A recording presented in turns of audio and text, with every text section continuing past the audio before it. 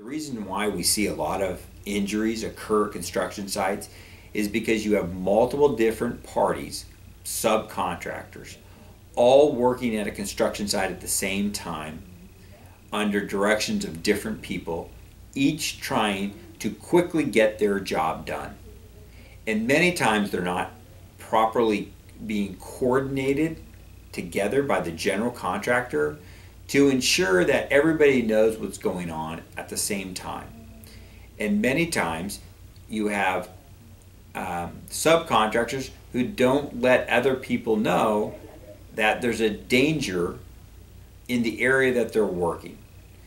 And that lack of communication and lack of coordination by the general contractor a lot of times creates these serious injuries that happen at construction sites.